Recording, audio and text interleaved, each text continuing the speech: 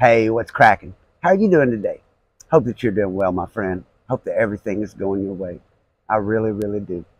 I'd like to thank you for clicking on the video. If you've never watched one before, my name is Ricky Dye, and I went to prison for murder in the state of Oklahoma when I was 15 years old. And I was there for 20 and a half years before I got out. 20 years, 5 months, 29 days to be exact. Can't do anything about what I did that sent me to prison. That's in the past, and unfortunately, we can't change our past. But what I can do is do everything in my power to see that another kid doesn't do what I did. Save another family from being the victim the way that family was. Such a senseless crime. I take full responsibility for everything I did, and if they would have put me in prison for the rest of my life, I feel I would have deserved it. But since they have given me a second chance, I don't mean to squander it. I'm never going to let my mama down again. I'm not going to let my family down again, my wife or myself. And with that, I try to make these videos in hopes that some other kid won't do the same thing. Because right before I did my crime, I said something about doing a crime, and my mom said, you know what they do to kids in prison? And, I didn't know what they did to kids in prison. But if you watch this channel, you'll know. You'll know exactly what it was like to grow up there. So if you would like to watch the channel, it'd be best if you start at the beginning. Because that's where I started when I was 15. What happened? How I ended up in that place. How it ended up that the whole thing went down the way it did. What it was like to be certified as an adult and sent to prison and raised by criminals and convicts. That's what this story is about. And generally I jump right into the story and I tell you some horrifying things that I may have been through. And I try to make it entertaining. But at the time, I swear to you, there was nothing entertaining or fun about it. And I hope that you take that from the story. But today, before I jump into the story, I feel that it would be amiss for me not to address the elephant in the room, because I haven't been around for a while, for those of you who watch all the time. I've been missing for 2-3 weeks. I've been missing trying to get my health back right and my mental health back right. And I'm going to say thank the Lord, I think that that's happened. During the time I've been away, they have done some tests on my stomach. My sickness, me being sick all the time, is a direct result. My intestines and stomach get upset as a direct result of my nerves. So when I get upset, I end up getting sick. So all that is attached in your nervous system. So they have found a medication that helps me mentally and also calms those nerves in my stomach. And I think that it's working, because today I woke up not sick at all for the first time since I don't know when. Months and months, maybe over a year, since I woke up feeling okay the way I did today. I want to thank everyone who's checked on me in Messenger, made kind comments to me, texted me on my phone. I won't take the time to list all the names, because if I do, it would take a large part of the video, because there's that many of you who have checked on me. But you know who you are, and I want to thank you, because when I was down deep in the dumps trying to get my head back right, I would read your comments and you guys picked me up. And I want to thank you for helping me out of a dark hole. I want to give a shout out to David LaRue and Mike Bradley. Both those people. I never ask people for money, but if someone sends money to help me out, I feel like it's important that I recognize them for it. I never say the amount, because amounts don't matter. It's the thought behind it. So Mike Bradley, David LaRue, thank you guys for helping me out my time of need. I appreciate it. I want to give a shout out to the riders and diers. The riders who ride till the wheels fall off, and the diers keep riding even when they do. I mean that from the bottom of my heart, because you guys have proved that you will be there till the end. And that means the world to me. And I would gladly help any of you in any way I can. I want you guys to help me make the next video. I do have some stories to tell still, but the next video, I've had a lot of questions you guys have asked me, and it's hard to just address them, one here and one there. So the next video are going to be all the answers from all the questions I've got from you guys, either through Messenger, on the comments. So if you have some questions you'd like to ask, get down in the comments on this one. Let me know what they are, and I'll answer it in the next video. And they'll be back around 2 or 3 days. I'll be back on here, because I am feeling a lot better.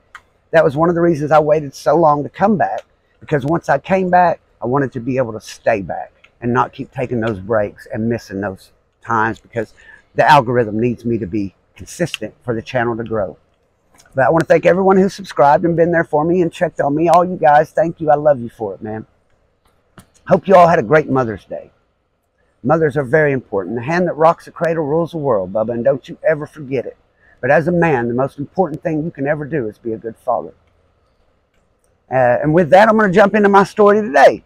I've had Chad ask me this question when I did his channel, the interview on his channel, and I got sidetracked and didn't really answer it. And I had someone else ask it, but I haven't really answered it. Wanted to save this one for my channel. What it was like to go home from prison from the age of 15 after 20 years. What was that day like? Happiest day of my life. Thought I would make a video about that today. Something good instead of something bad. And we'll get to the bad stuff later. So I wish that I could put it in a bottle and let you taste it, sprinkle it on you, man. Let you know what it felt like to come home after all those years in prison. I'm going to back it up just a little and we'll go through that day. But what I want to say is there's a great moral to this story. And the moral is perspective, the way you see things. I preach it all the time. Hope that you pick up your blessings and throw down your curses today. Well, that means something, man, because the way your day goes directly is a result of how you face it. The mood you're in when you get up against it. You can do everything that you have to do. You can do it in a good mood or a bad mood, and that really matters how that goes for you. So, after all those years being in prison, as you know, if you've watched all the videos, my wife was a guard at the last prison I was at. You have to go watch that video if you want to know about all that. I won't tell that story here. But it was my wife was a guard at the last prison I was at. It's a title. Maybe it's a convict met an angel. It's one of those two, but you can find it. Well, she was a guard at the last prison, and this guy tells on us. I end up in lockup because I'm talking to her on the phone. I was in lockup. I was in solitary confinement for the whole week or two before I got out of prison. They had me in solitary confinement because her ex-husband was a lieutenant on that yard, and her sister was a sergeant on that yard. And now they fired her. They've accused her of having an inappropriate relationship with me. They've got me in lockup. They're trying to get me to admit that me and her had some kind of physical touch so they can file rape charges on her. But I'm not admitting none of that. I'm telling them, look, it's me pursuing her. We ain't touched. We're just talking. So the only thing they could end up getting her for was lying about it, because they had us talking on the phone on the recording. And when they asked her if she was talking to me, she said no. So they ended up giving her a charge, a felony for lying to a federal investigator during an investigation. It's the only thing they could get us for. But she ended up getting a 2-year deferred sentence because of it. And they've got me down here in lockup. And the only reason I was going home that day was because of my good time, because I was on the highest level. But if they drop me down a level or take some of my good days for this, I wouldn't go home. So I'm sitting down here in solitary confinement for over a week, wondering, am I going home or am I not? After all these years, man, every time I would get close to going home, get so excited at the thought of going home. You look at it like a Christian looks to go into heaven. And that is the truth. When you're laying in that prison, all you can think is, if I can just get out of here, everything's going to be great. Just like Christians imagine once they die, they're going to this perfect place. And I would think, if I could ever get out of this bad place, everything's going to be so good. Get so excited about it, and then you don't get to go, and it is the most heartbreaking despair you can imagine. And so I was so afraid all the way up to the end that they were going to change their mind and take my good days and put me on the lowest level, and that I wouldn't go home until I did the whole 22-year sentence. Because I had to do 22 in prison and then 12 more out. So I had 34 with 12 suspended. You can Google Ricky Dye, McLeod, Oklahoma, see all about it. But just keep in mind, everything the news says isn't true. It was mostly true. If you watch my videos, you'll see the truth. I don't lie about anything. It's over. I've done my time. I've finished my suspended sentence. I have no reason to lie. But the important thing about this story today is that I have everything today and more than I had that day. The day I got out, I didn't have nothing. Nothing at all, just the clothes on my back. There were some clothes my mom had come across, some hand-me-downs people were passing around. She thought might fit me, shove them in a closet. That's what I started with. My brother had a trailer that no one stayed in because it was pretty rough. Couldn't drink the water. Me and my wife went there and stayed there. I carried the water over there. We'd shower at my mom's house. But you couldn't tell me it wasn't heaven. I'm telling you now, the day I got out was the happiest day of my life. And I have so much more today than I had then. And yet I don't feel the same happiness. And why is that? It's because we take for granted the things that we have once we have them. You never think about the starter on your car. until your car don't start because it's down. Then you think about your starter. You have so many things to appreciate that you don't appreciate. The roof over your head, if you're watching this on a phone or a TV, the fact that you can do that, the fact that you can take a shower when you want to, all those things are not given to you. Those are all things that are extra. Being able to go in my kitchen, fix anything I want to eat whenever I want it. A lot of times I'll go in there and do that, and then I'll tell my wife, can't make something like this in prison at 12 o'clock at night. So I still do appreciate all those things, and I think I appreciate things that most people don't. But that day, they come down there, and they finally, when they say that I'm going home, I've worried about it every second of the day. I've been in solitary, and usually what they do if you're about to go home after a long period of time, been locked up 10, 15, 20 years, they want to just take you from a medium or max security prison, put you back out there around people, because you're used to fighting at the drop of everything, saying any little disrespect, and they put you out here around all these people that you can't even threaten. And people say any old thing to you, man, like you ain't going to do shit. And it was really hard for me to deal with, and it still is to this day. I was playing a game with my buddy the other night, Modern Warfare, and a dude called me a bitch, and I went off. I can never see this dude, never going to meet him, don't even know what he looks like, but he had me so mad I couldn't see straight, called me a bitch. So things that are very, very serious and intense in prison just aren't out here. They come down and get me, and when they get me out of solitary and tell me, you are going home. So the first thing to do is take me over, take you to medical. If you owe anything to medical, you got to pay that out of your savings before you go. Deduct it from your savings. You got to take you to the library. If you've messed up any books, you haven't returned some books, you have to pay for them or return them. Take you up to property and sign your stuff out. You get your box, you carry your box. I'm walking around the yard and everybody's telling me, bye, Ricky, die, holler at you, glad you're going home. And so they're all so happy for me. These guys that have known me, been in prison with me for years and years, some of them doing life, never going home, but they see me going home, and in a way, they're living through me. But when you see your best friends going home and you've been in there 15, 20 years and you're still not going home, it's a real depressing feeling too, to be the one that has to stay. They took me down there and they put me in a cell, gave me some clothes. My brother and my mom, I picked out some clothes for me. My brother, I told him I wanted a black Nike hat. They had me one. He had me an Affliction shirt, a pair of 501 blue jeans, a pair of new Nikes. Haven't worn clothes like that in 20 years. I put those clothes on. I was standing there looking out this little cell, waiting on them to let me out. They were waiting to get the paperwork signed and sign me out. And I'm sitting here in this cell in central control, and I could see through the windows, and there's my mom, my brother, my sister, and my stepdad out there waiting on me. And they're waving, saying, there he is, there he is. We were all excited. And I was still so afraid that any minute these motherfuckers are going to come get me and tell me, take these clothes off. They've made a mistake. I'm going back to lockup. I just knew they were going to get me, man. So I was so excited, but at the same time, I was scared to death it wasn't going to happen. So finally, they take me out there. And my mom grabs me and hugs me and starts crying. My mom says, get him out of here before they lock him back up. And I felt the same way. So we all took up out of there. My brother grabbed my property box and took it to the van. They had went and borrowed a van to use to bring, because my sister, both my brothers, my mom, they all wanted to be there to pick me up. Nobody wanted to get left out from picking me up. My grandma wanted to pick me up too, but we were coming to her house for a get-together, for a welcome home Ricky.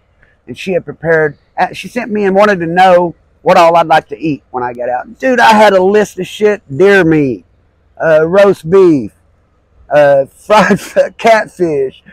I mean, I listed everything that I had been wanting to eat all that time. And they had every bit of it. Every pie, every dessert, every side dish, everything that I put on that list. And it was a full piece of paper was here to eat that day. So they get me out here to this van. They all wanted to ride me. So we get out to the van, and I said, where's Monica at? Because I had wanted Monica to be with them to pick me up. I wanted to hold her hand in the parking lot and wave at them when we left. And that was the plan originally. She was going to quit right before I went home, and she was going to pick me up. We were going to wave at them when we left. But they ended up, I ended up in lockup. If you watch that video, you'll see why. And, yeah. So she didn't get to pick me up, but my mom was like, she's going to meet us halfway. So what I'm telling you, these guards had sent word through her sister to her that if she got with me when I got out, they were going to lock her up, and they were going to get me and lock me back up. And I'm like, there's no way they can lock me back up. I discharged my sentence. She's like, well, but they might My mom said, they might lock you up, though, Monica. And Monica said the most G shit I've ever heard. It made me knew that she loved me. My mom said she had always wondered, but when my wife said this, she had no doubt. My mom said, Monica, if you go and meet him, they're probably going to lock you up. I don't think they can do anything to him, but they'll lock you up. And she said, that's okay, as long as I get to spend a little time with him first. Never had to prove anything to me again. So she met me halfway. She had her car full of camping equipment. I think part of her thought I wouldn't call. She was afraid that maybe I had just, everyone told her the whole time we were talking in there that I was just using her, that I was not going to be with her when I got out. The inmates always said that to guards, that it wouldn't stick around, I wouldn't act the same. Everyone was telling her all these bad things about me, trying to convince her not to do it. And she did it anyway. She had all her shit in the back of her car. She was fixing to leave one way or another, she said. She was hoping I would call, and I called, and here she come. We met her halfway. My brother took her car and went and hid it in a shop at our house in the garage, so that in case they were looking for her, they wouldn't be able to find the car. And she got in the van with me, and the first thing we did, we went to the bank. I had my savings. You had to go cash your check, get your savings. I had $178. So every month, if you work while you're in there, you make at least $12 a month, but you have some special job that you usually don't have in medium or max. You have to be at a minimum to make more. But if you work at a job, you get $12 a month. They take $1.80 out, and they'll save it for you till you get out. You get to use $10.20 of what you made that month. And at the end of that time, if you saved up at least $50, they'll just give you your check, whatever it is. But if you haven't saved $50, they'll give you $50 anyway. You get at least $50. But if you've made more, you just get what you made. But I want to go to the bank, cash my check, have my $178. That's all I had to my name, was the clothes on my back and that $178. And I was 35 years old and never drove a car and didn't have a license, didn't have a home, nothing. But I was the happiest I ever been in my life. Remember that part. So next thing we did is I wanted to buy a pack of cigarettes. I wanted to buy a pack of cigarettes even though I didn't smoke.